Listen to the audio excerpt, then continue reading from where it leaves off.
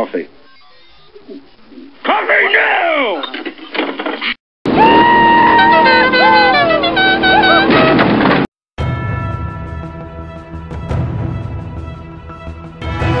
And there shall be signs in the sun, and in the moon, and in the stars, and upon the earth distress of nations with perplexity, the sea and the waves roaring, men's hearts failing them for fear, and for looking after those things which are coming on the earth. For the powers of heaven shall be shaken. One man, one microphone, one mission, one message. TRU News, the only newscast reporting the countdown to the second coming of Jesus Christ. And now for the most powerful hour on radio, here is end-time newsman Rick Wiles. This is TRU News, the news program that reports the truth, the whole truth, and nothing but the truth. So help us God. I'm Rick Wiles. Welcome to 1 hour of uncensored news, views, and commentary. Radio host and home church pastor Chuck Crismier will join me in about 10 minutes. Chuck has written a new book about the last days titled King of the Mountain. Well, let's get into the top headlines today. The Los Angeles Times reported that professional staff members at the National Security Agency are furious with Barack Obama over the worsening surveillance scandal.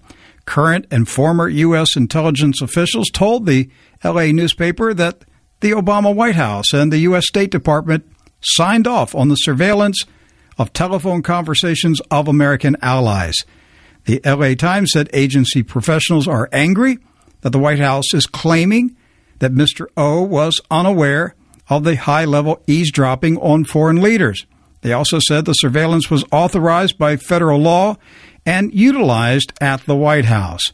The growing scandal prompted U.S. Senator Dianne Feinstein to say she now opposes the surveillance of communications by heads of state in nations friendly to the USA.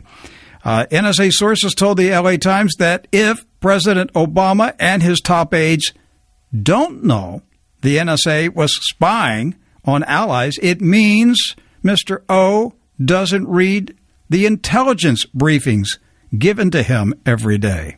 That's a good point. Italy's La Stampa newspaper reported that Russian diplomats handed out USB thumb drives as gifts from Vladimir Putin to foreign diplomats and aides who attended last month's G20 summit. The thumb drives were infected with a Trojan horse virus to collect data from computers where the thumb drives were inserted. The Russians also gave G20 diplomats mobile phone recharging devices which were capable of secretly tapping into emails, text messages, and telephone calls. I'm laughing because I'm trying to picture diplomats so stupid that they would receive a gift from a Russian diplomat saying, this is from Vladimir Putin. He has a thumb drive and a mobile phone charging device he'd like to give you. It's monogrammed with Mr. Putin's signature on it. You know, unbelievable, but apparently some of them received the gift.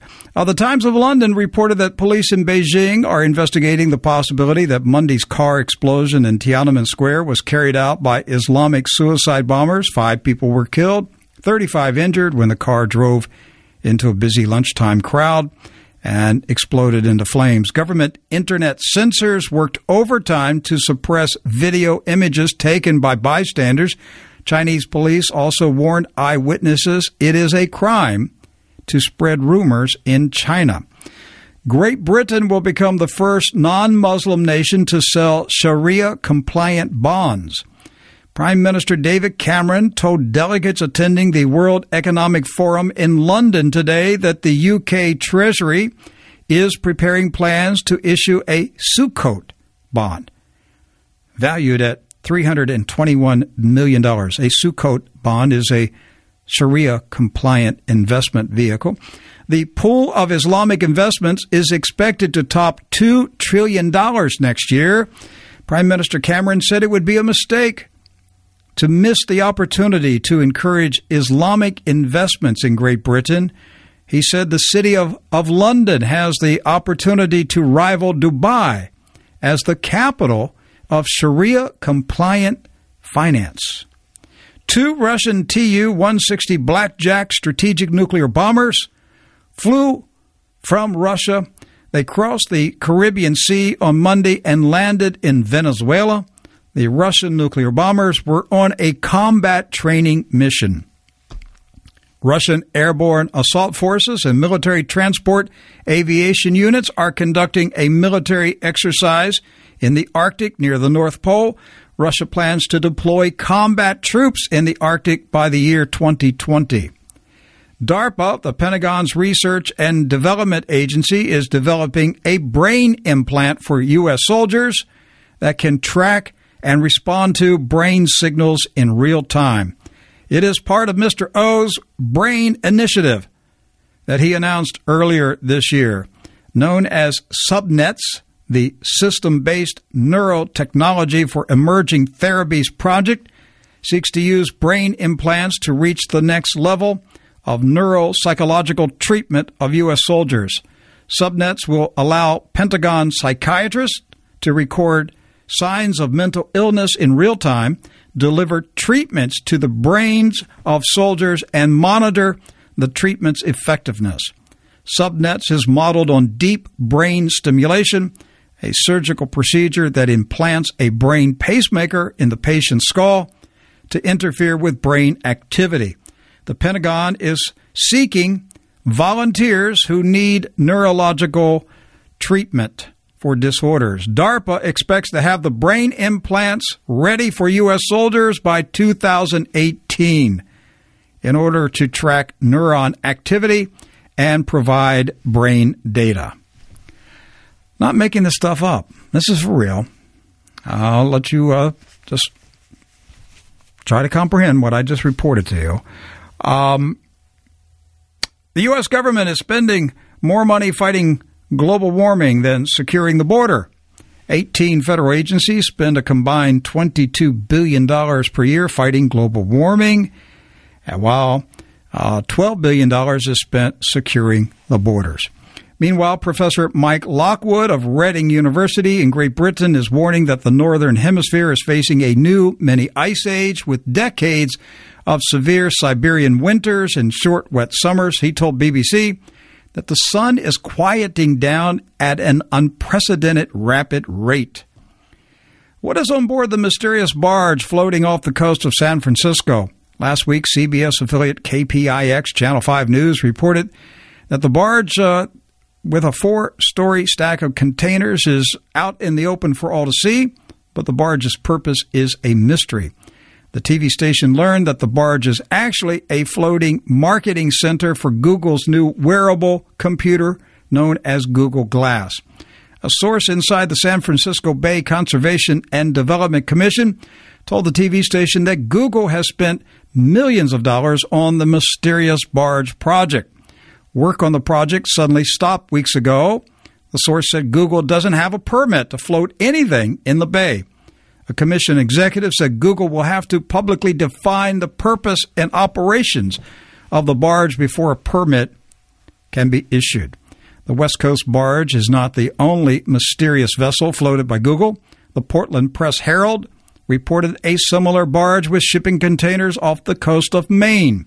An unconfirmed report claims Google has another mysterious barge floating off the coast of Connecticut. The Maine and San Francisco barges are both owned by a company called By and Large. The company leased a large section of the pier and also an abandoned U.S. Navy hangar from the Treasure Island Development Authority in San Francisco. The lease is reportedly costing the company By and Large, $100,000 per month. Nobody, however, will speak about the project. Google is silent. So, too, are the development officials in San Francisco and Maine. I need to take a short break. Pastor Chuck Crismier will be here when I return to talk about who will be king of the mountain in the last days. And, hey, I also want to remind you that True News needs your generous financial offering as we wrap up the month of October. We We're falling a little short through the month, but the Lord will provide. There's no doubt in my mind. And we will meet our goal before the week is out. Now, you can give online at truenews.com. PayPal users should enter support at truenews.com. Checks, money orders, foreign currencies, precious metals should be mailed to True News, Post Office Box 690069 in Vero Beach, Florida. Our zip code is 32969. We deeply appreciate your generous gifts, and we give thanks to God for all the partners who support this ministry. We have a very low-key fundraising system here. We don't bombard you with letters and phone calls and all kinds of things. We simply tell you at the end of the month that this is a ministry supported by the love gifts of the people who listen to the program. Okay, let's take a break. When I come back, Chuck Crismier will be here to talk about the King of the Mountain in the last days. You're listening to True News. Reporting the countdown to the second coming of Jesus Christ, you're listening to True News, the End Time Newscast.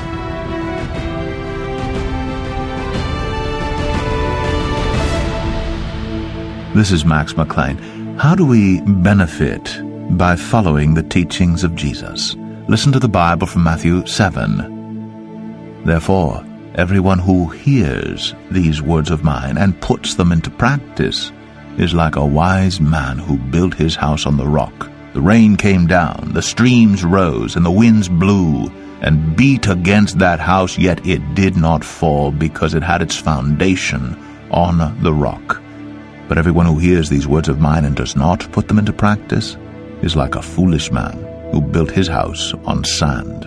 The rain came down, the streams rose, and the winds blew and beat against that house, and it fell with a great crash. From Matthew 7. Listen to the Bible. It's great for the soul. Hear more at radiobible.org. You're listening to True News, the End Time Newscast. I'm Rick Wiles. Unlike the mainstream news media, we report the truth, the whole truth, and nothing but the truth. So help us God. Pastor Chuck Crismier is with us today. He's not been on True News for a long, long time. Charles Crismier is an attorney. He is the founder of Save America Ministries. He's the host of the Viewpoint radio program, and he is the pastor of a Covenant Community Cell Church in Richmond, Virginia. Chuck is also the author of a number of theologically sound books, including Out of Egypt, Renewing the Soul of America, Seduction of the Saints, The Power of Hospitality, and The Secret of the Lord. His newest book is King of the Mountain, The Eternal Epic End-Time Battle. His website is saveus.org. Chuck Crismier, welcome back to True News. Well, Rick, it's like a wonderful reunion. Yes, it is. Been a long time. It has been too long, and I've always enjoyed our time to chat together about the things that matter most to each of us and the kingdom of God, and this is a delight. Yes, sir. Yes, sir. It's. I think the time has gone by so fast because both of us are so engrossed in fulfilling the call that God has put on our lives, and we're just going at it all day long. In fact, it's happening so rapidly, it's enough to make your head spin, and it certainly makes time fly. Time flies, they say, when you're having so much fun. And I guess amidst all the seriousness of our time, we can still enjoy ourselves, and we do find joy in fulfilling what God's called us to do, don't we, Rick? Yes, we do. Yes, we do. Well, Chuck, all boys have played King of the Hill. The rougher the game, the better it was to play. Always a lot of fun when boys get knocked down on their behinds and roll down the hill. So what does King of the Mountain have to do with the last days? Well, King of the Mountain is just another way of expressing that King of the Hill. There are two ways that it's often referred to, a game that 90% of the boys in the world have played at some point. And about a year and a half ago, all of a sudden the image of that game flashed up before my eyes in my mind. And the moment that happened, the Lord spoke to my heart and said, "Son, that is the view or the way to understand the window through which you can understand 6,000 years of human history and what's happening and going to be happening in the next few years as we see biblical prophecy being fulfilled. We see history and prophecy becoming congruent right before our eyes. And all of a sudden, Rick, as I was considering those things, it was as if the whole history of the planet began to unfold before me, and I could see how this theme, King of the Mountain, actually ties it together. And in fact, it takes us before human history and takes us up to the heavens where God himself had created Lucifer, the archangel, who was the most beautiful of all created beings, the anointed cherub that covereth. And he got kind of uppity in his mind and in his heart because of his great beauty and his great wisdom, and decided he could be equal with God. The Bible says that he actually walked on the fiery stones of the Mount of God in heaven. The fiery stones of the Mount of God in heaven. So Lucifer was the first person to play King of the Hill. He was, and he's still playing it. That's the point. He didn't give up. He's still playing it. He was cast out of the Holy Mount, and along comes, God creates man in his image, and he gives man dominion in the earth. And so Satan says, I'm cast out. Okay, I know how I am going to regain that position to become king of the mountain. And so through mankind and the deception of mankind, he usurps the authority that God gives to man. And now Satan then, for 6,000 years, has been using that deceptive authority, one kingdom after the other, to grab dominion over the earth. And now his time is short, and he is working triple time through the power brokers of this age, both geopolitical and religious, to make his final bid to become king of the mountain. And there's only one mountain that matters to him, and that's the Temple Mount. When you reduce this to the simplest terms, and really all human history is one long procession, one continuous long procession of King of the Hill. Because if you saw history, if you saw human history from God's viewpoint, for 6,000 years he's watched one emperor, one king, one ruler after another. All the way from Babylon to Egypt and to Persia to Rome, and then on to our modern expressions of those through the resurrecting Ottoman Empire in Turkey, the resurrecting Persian Empire through Iran, and then you have the Russian Empire that's resurrecting after it was declared dead, and then you have the resurrected Roman Empire through the uniting Western world, and it's all happening right before our eyes, not to mention the uniting of the Islamic world that believes under the mandate of the Quran that they are not only commanded to, but destined to rule the world as Islamic caliphate. So all of these things now are merging together, and they help us to understand the dynamics of what are taking place out there. And the reality is I have been on talk shows, Rick, across this country in the last 5 weeks since the book came out. And we're talking about these guys who are interviewing, all of a sudden it's like their eyes are being opened, and they're saying, wow, we haven't been able to connect these dots. It's like everything was disjointed, and now you're bringing perspective. You're helping us to understand the fullness of what is taking place. And I tell you, Rick, it's exciting, but it's also exceedingly challenging, because we're facing a time in which mankind himself is arrogating himself against the word, will, and ways of the Creator. And in fact, the whole of mankind largely is seeking to become king of the mountain and to cast the Creator out. Chuck, are doors opening up for you on secular commercial talk radio shows? Or are you doing primarily Christian programs? No, up till now, what's interesting is I've done primarily secular. And some of those hosts have had some measure of Christian background, but it's been primarily secular. And what has been fascinating is they've brought me back over and over again to talk about these issues in just a matter of 5 weeks.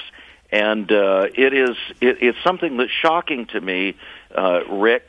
We haven't even begun, really, a campaign of communicating within the broader Christian community. It's just now getting ready to begin. We had a television interview down there in your neck of the woods, Florida, just a week ago, and that's going over the country now on 30 different stations.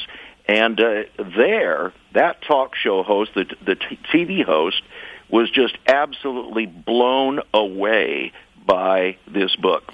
The reason I was asking is, Chuck, is I believe the religious broadcasting and in the church world is doing a miserable job in reaching the unsaved with an understanding about what is happening in current events. I think there's a lot of unsaved people who know something weird is going on. Things are not right, but they don't know how to put their finger on it and figure it out. I mean, a couple of weeks ago, Susan and I and some guests were having dinner in Vero Beach, and in the parking lot, as we went to our automobile, we overheard people, standing at the car next to us, talking about how strange things are in the world. Mm-hmm. And I wanted so much just to, go over and get into the conversation and try to, help them there. But, we just, for a few seconds there, we heard part of their conversation, but you could tell they were like, hey, things aren't right. Things are weird. And I think God is opening these doors for you, and I believe He'll open the doors for other people on commercial secular stations and various avenues of communication, because people are hungry. They want to know, and by and large, the church world is just not rising to the occasion to fill the need that people have right now for an understanding. Well, if ever there was a time, if ever there was a moment where we can do that, it is now.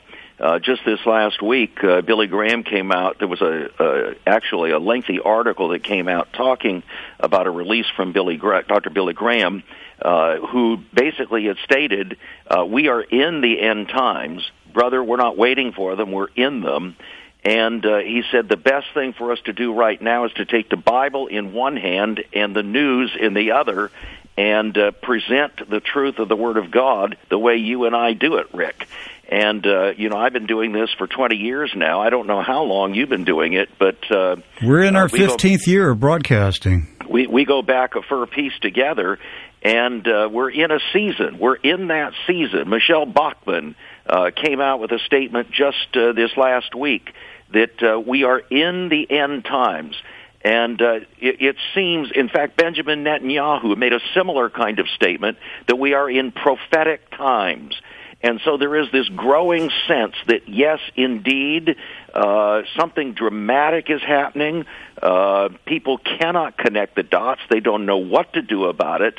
They're disconcerted in the spirit of their minds. And then when we can bring this kind of material to them and help them to understand, not so much from a standpoint of just heavy preachment on them, but laying it out as this book does, as a former attorney, it kind of lays a foundation for me to be able to present evidence in a way that demands a verdict. All right. And, all right. What we've done. All right, Counselor, present your evidence. All right. You've got the floor. Present the evidence. Well, let me just first lay out that the book is divided into 3 sections. The first has to do with the contest. Defining what this contest looks like in the battle for King of the Mountain. And it takes us back through, again, 6,000 years of human history, and particularly in biblical history with Israel, with Abraham, God leading Abraham to sacrifice his son of promise, Isaac, on Mount Moriah. which actually God specifically chose, and Abraham, when he got to the place, knew it was the place that God had chosen, and there he offered up his son. God, in the nick of time, presented a ram in lieu of Abraham's promised son.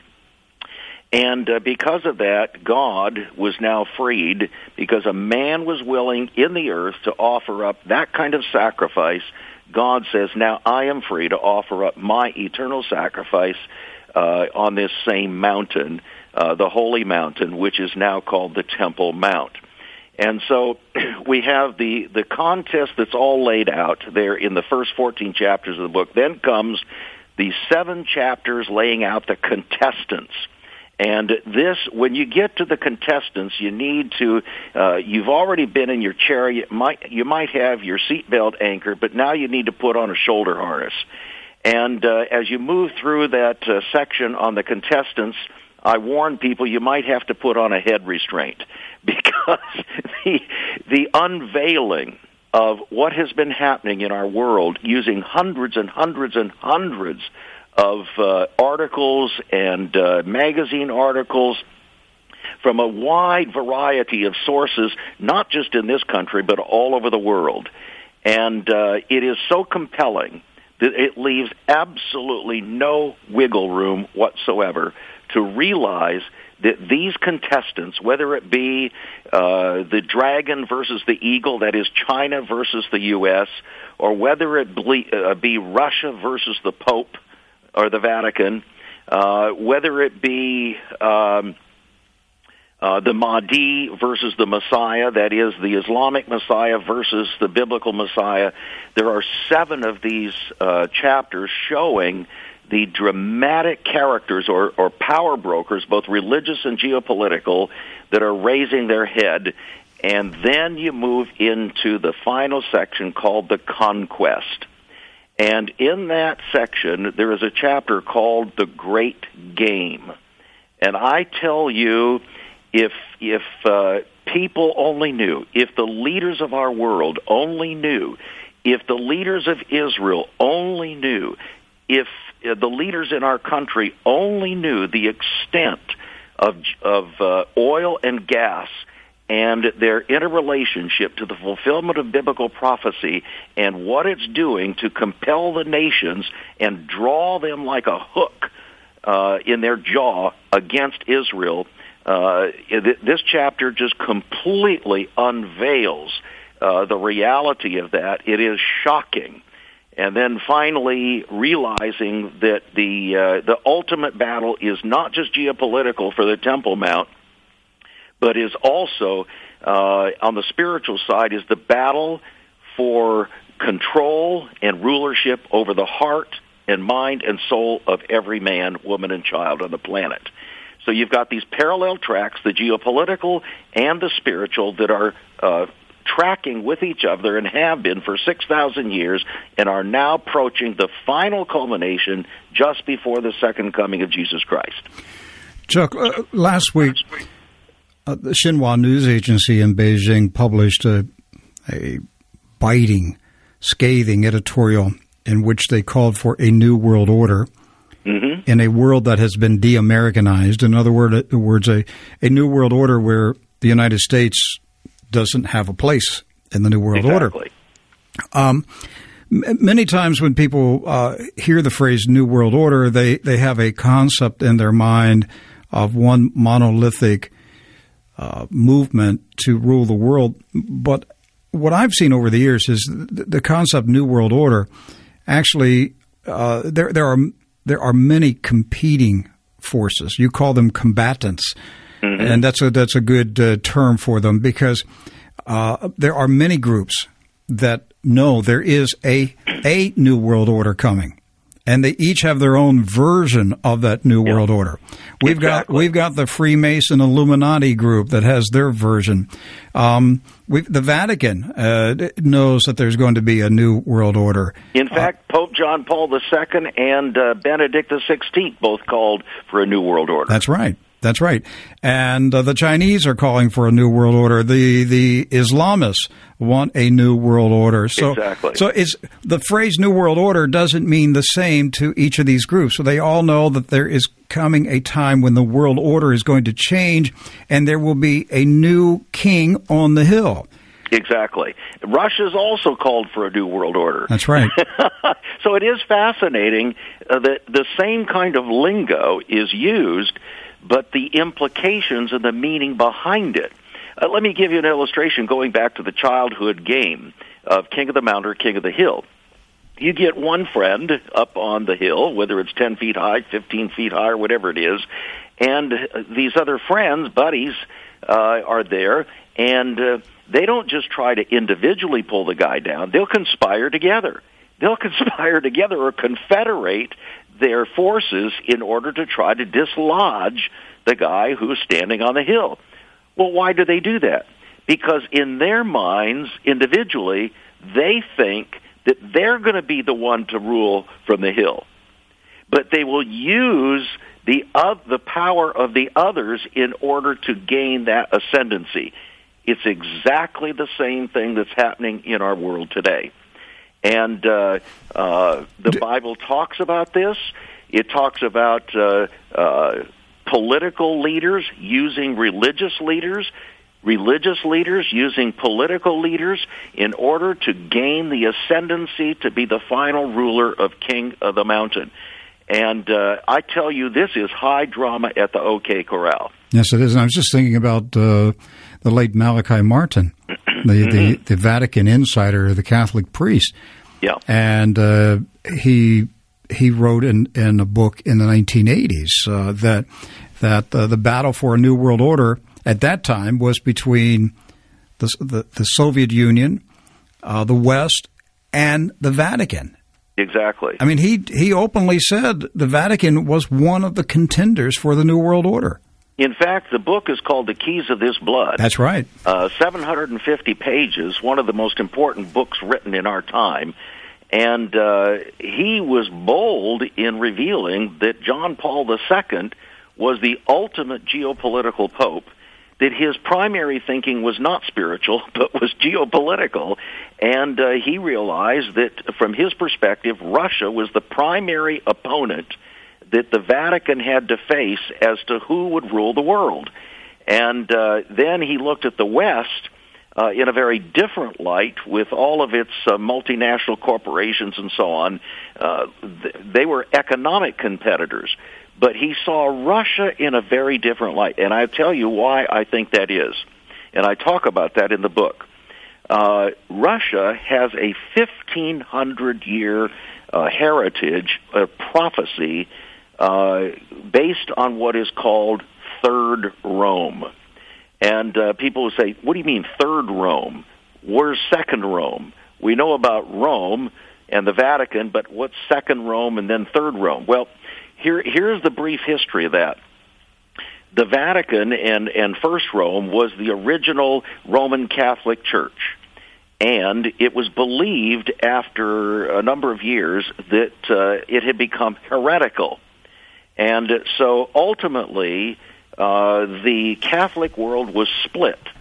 And Constantinople became the new head of the Eastern Catholic Church, or you might say the Greek Orthodox Church. And then after the Greek Orthodox Church was established and they had a dual papacy, each one of those popes, of the First Rome and the Second Rome, excommunicated one another. Along then came the Islamic world, and they came in and destroyed Constantinople.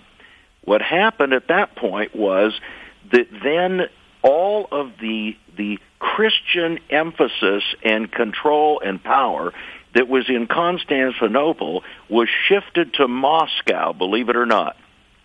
And Moscow then became what was believed to be the epicenter of the true church in the world. Not the Vatican, but Moscow.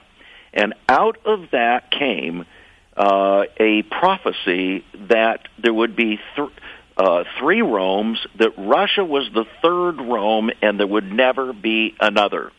Now you can understand why Russia and the Vatican are at absolute, eternal, and unprecedented loggerheads right now. Have you noticed? Each one of them intends to rule the world. Chuck, have you ever noticed over the years that the Pope never gets a visa to Moscow? He didn't want to have much to do with with Israel either, until a few years ago when they decided, hey, we're going to have to develop some friends there, otherwise it's going to be difficult to rule from the Temple Mount. No, the reason I'm saying is that Russia will not permit the Pope to come into the country. Exactly. In fact, the Pope extended an invitation to the Metropolitan, that's what they call the Archbishop of the Russian Orthodox Church, to join with him to talk about merging the two together after the 1,000-year Great Schism. And the head of the Russian Orthodox Church said, you'll do that on our invitation. And that invitation has not yet been extended. That's right. But I do have to give credit to the Russian Orthodox Church for taking a stand against Western decadence. Well, that's true. A month or two ago, the patriarch of the Russian Church said in a Sunday morning service in the cathedral in downtown Moscow, he said that America's embrace of homosexuality is a sure sign that the apocalypse is nearing. Mm-hmm. Isn't he correct? He's absolutely correct. He's absolutely correct, because that's exactly what Jesus said. As it was in the days of Lot, so it will be just before the second coming of the Son of Man, or Jesus Christ. Chuck, in the I think in the 40s or 50s, there was I can't think of his name right now. I'm having a senior moment. Missionary to Russia, and he had a prophecy that there would be a powerful moving of the Holy Spirit out of Russia in the last days. Do you know anything about that? No, I don't, but I do know that Orly Tates, Dr. Orly Tates, is Russian, and she is not a Christian believer, but she does feel very strongly that she is standing in the gap for America to protect against everything that she saw in Russia and in the Ukraine. And I have also had the opportunity to minister in Russian churches up in the Northeast. There's quite a congregation of Russian churches there. And, in fact, they've just asked me to come up again. And they have come here to establish, not only religious freedom, but protection from government control.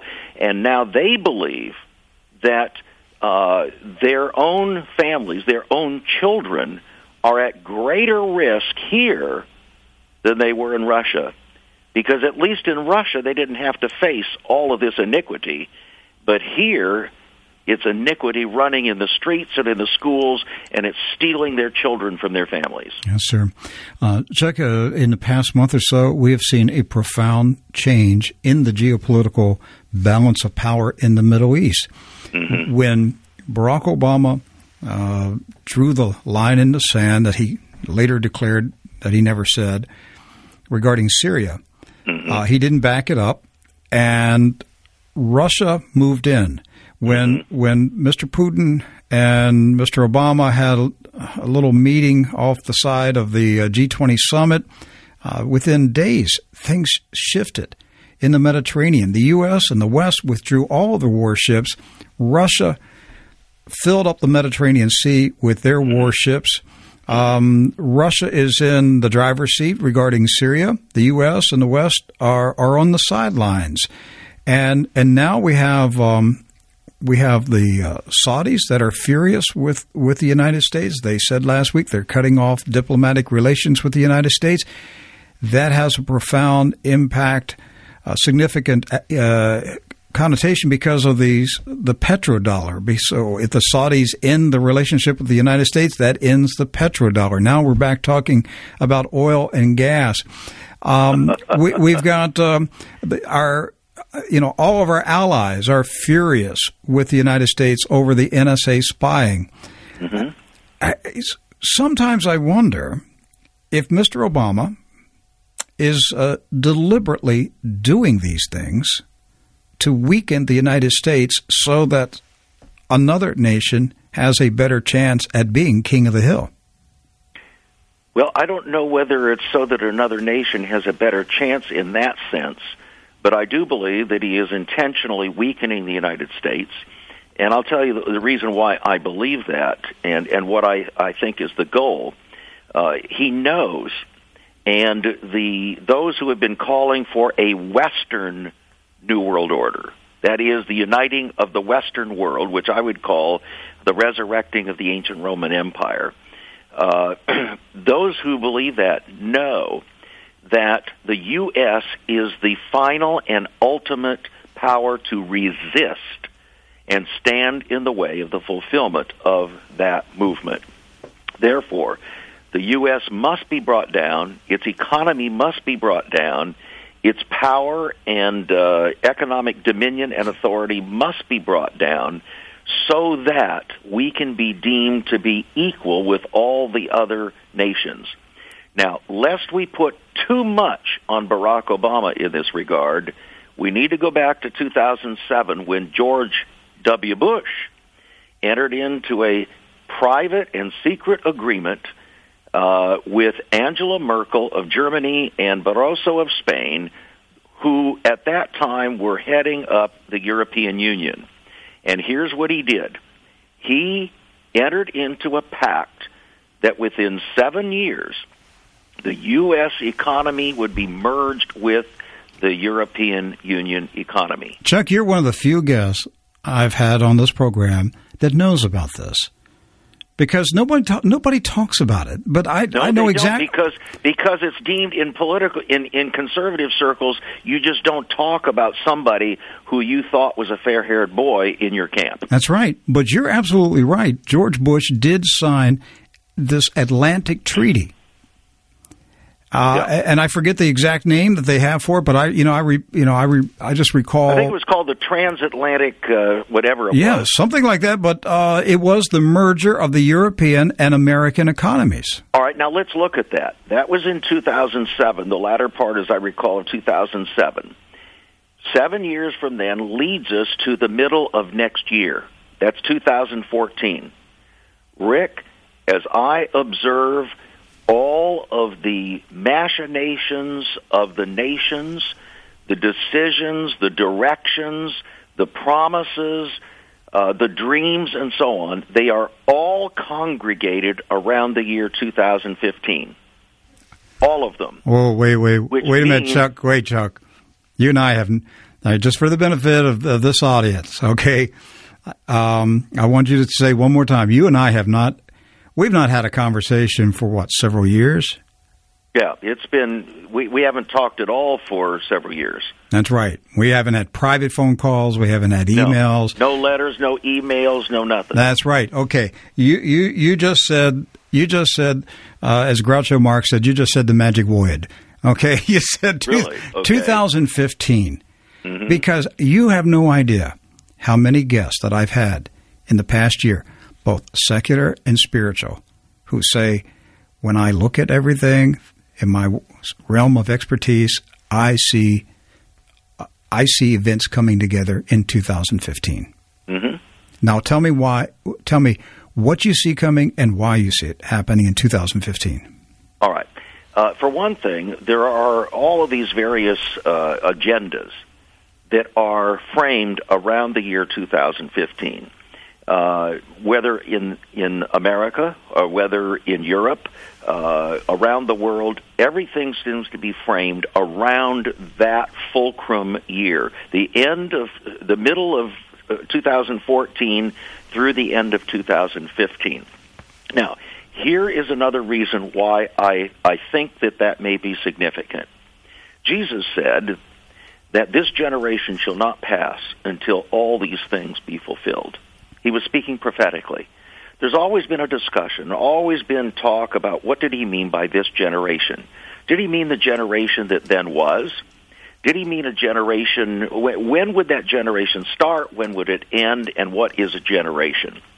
Well, let's suppose that you were to take the rebirth of Israel, which most theologians believe was the trigger point, the fulcrum point for the beginning of the fulfillment of all end-time prophecy. And that was in May 14th, 1948. If you were to take, let's say, 25 years as one measure of a generation, we're way past that. Let's suppose you took 40 years, which is another way that people often measure a generation, from the movement from one family to the next level of family and so on. We're way past that. But what if you use 70 years? 70 years is the amount of time that the Bible allots to a man in the earth.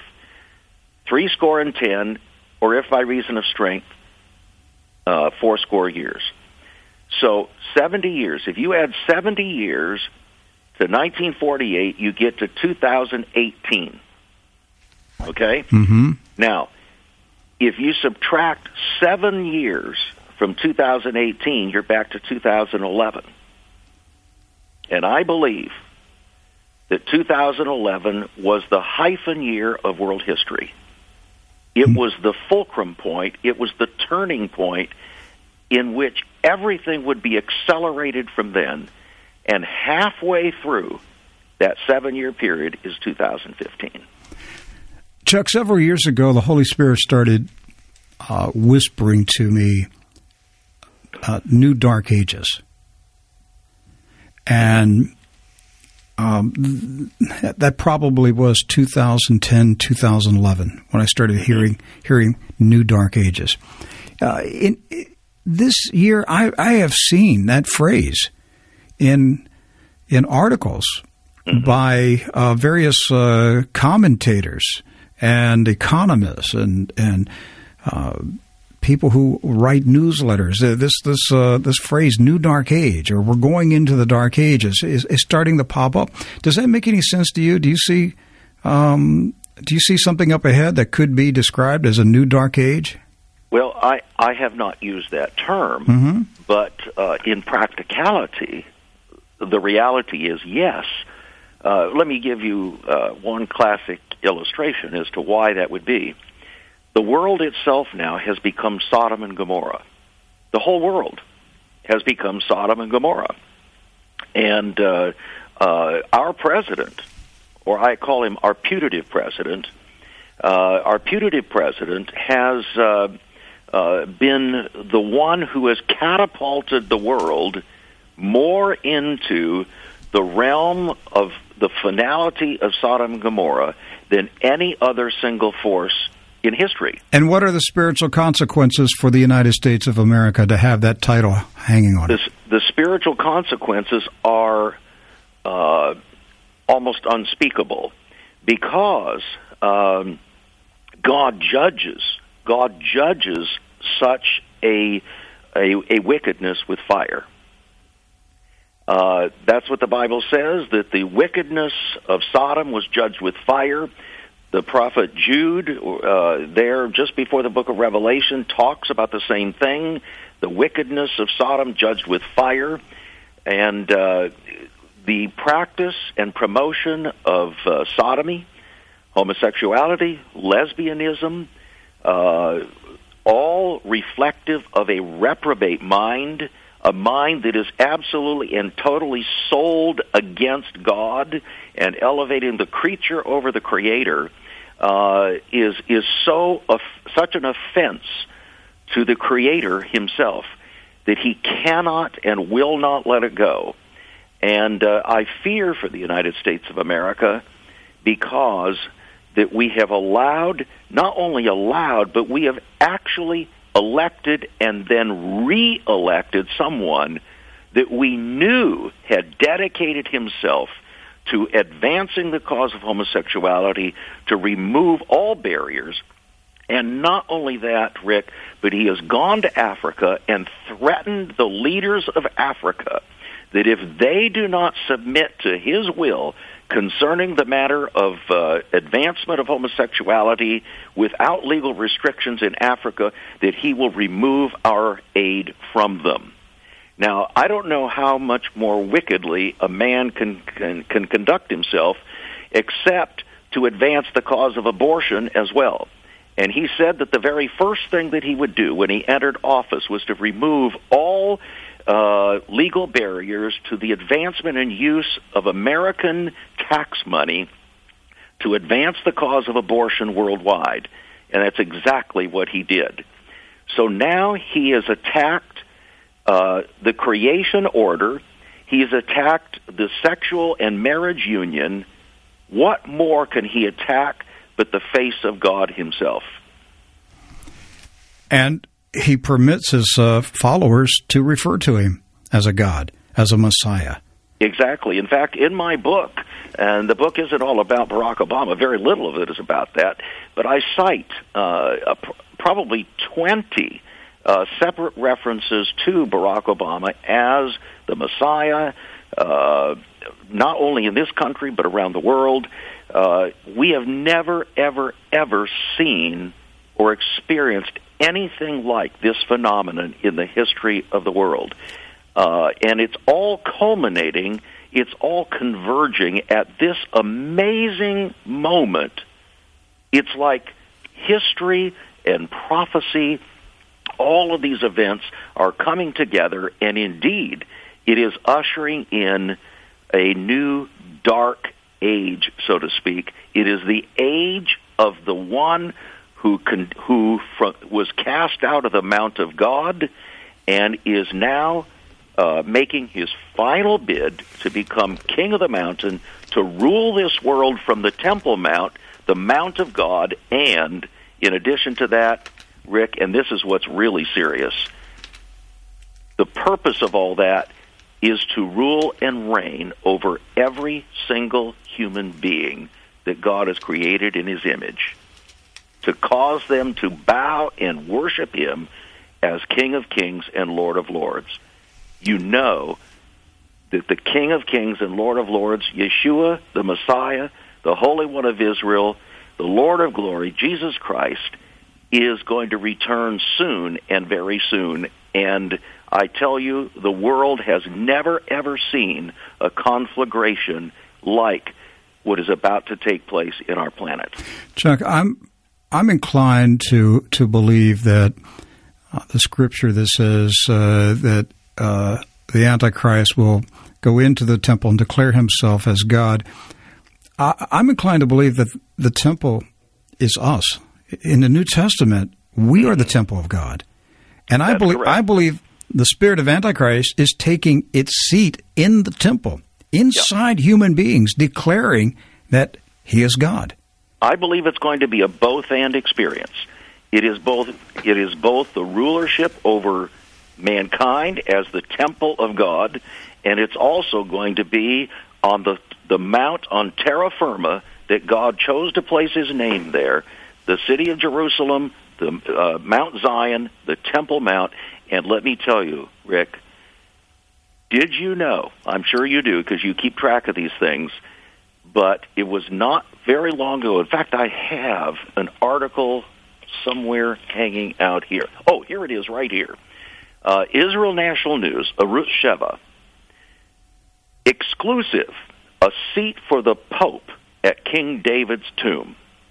An historic agreement has been drafted between Israel and the Vatican. The Israeli authorities have granted the Pope an official seat on Mount Zion in Jerusalem, where David and Solomon, Jewish kings of Judea, ruled. This is an enormous issue, they say. Now, why is this significant? Because, as you well know, the prophet Isaiah 9, 6, and 7 says, "For unto us a child was born, unto us a son was given, and the government shall be upon his shoulder, and his name shall be called Wonderful, Counselor, the Mighty God, the Everlasting Father, the Prince of Peace. Of the increase of his government and peace there shall be no end." And here is the significant part: upon the throne of David, to order it and to establish it with judgment and with justice from this time forth and even forevermore. The Vatican knows that. And this is the most precious thing that they have been able to gain dominion and control of, so that the Pope, sitting as the vicar of Christ, now has been given authority to sit on the seat of David, representing the very place where the prophet said that Christ would rule and reign from. Chuck, this is the ultimate usurping of spiritual authority, and I tell you, the level of wickedness that is happening is beyond the pale, and the Vatican now is using the coalescing Western world, the resurrecting Roman Empire, the New World Order of the Western world, using that to advance its position to gain dominion over Jerusalem and the Temple Mount. The New World Order folk are using the Vatican to use religion to gain dominion and authority over the peoples, and together they are each using the other, prostituting their respective positions to gain dominion over the Temple Mount from Christ himself. Chuck, insignificant. Words are incapable of describing the incredible things that are taking place right now. Chuck, can you summarize in 1 minute what you believe is going to happen at the Temple Mount? I believe there's going to be a new temple built. There's a lot of argument about, how that will happen, but I will tell you that the rabbis, the Sanhedrin, Jewish leadership, sent out a letter to 70 leaders of the world saying, you must come and help us rebuild the temple, but is the only way you'll ever have peace on earth. They believe that they must have a rebuilt temple. Now, whether you and I, as professing Christians, think that that's important or necessary is not the issue. They do, because they haven't received Yeshua as the Messiah. Therefore, they must have the temple. It is the closest thing to identity for a Jew that there is on this planet, and it is through that means that ultimately a compact or covenant or peace agreement is going to be entered into. I do believe that the temple, offering a rebuilt temple, is going to be the turning point that will allow or cause the Jewish people to give up all other precautions and enter into a so-called peace agreement, which the Bible calls a covenant with death, that God himself will annul.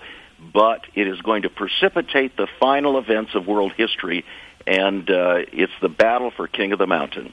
All right, and that's going to be the final word today. My guest, Pastor Chuck Crismier. The book is King of the Mountain, the Eternal Epic End-Time Battle. Chuck's website is saveus.org. The book is available at Amazon.com. Chuck, thank you. Good talking to you, my friend. Same here, Rick. Thank you so much. Bless you all. Well, yes, the high and mighty rulers of this world are in a life and death scramble to the top of the mountain to see who rules the world in the last days. But I feel sorry for them, because it will be in vain. Their new world order will not last long, and it will be ground into dust beneath the feet of our conquering Lord and Savior Jesus Christ. The rulers of this world can have their Temple Mount in Old Jerusalem. I wait for the mountain that St. John saw in the vision on the island of Patmos. The angel said to John, "Come, I will show you the bride, the Lamb's wife." And he carried me away in the Spirit to a great and high mountain, and showed me the great city, the holy Jerusalem, descending out of heaven from God, having the glory of God. Her light was like a most precious stone, like a jasper stone, clear as crystal. Also she had a great and high wall with 12 gates, and 12 angels at the gates, and names written on them, which are the names of the 12 tribes of the children of Israel. 3 gates on the east, 3 gates on the north, 3 gates on the south, 3 gates on the west. Now the wall of the city had 12 foundations, and on them were the names of the 12 apostles of the Lamb. And he who talked with me had a gold reed to measure the city, its gates and its wall. The city is laid out as a square. Its length is as great as its breadth. And he measured the city with the reed, 12,000 furlongs. Its length, breadth, and height are equal. That, my friend, is New Jerusalem. That's the Mount of God we desire.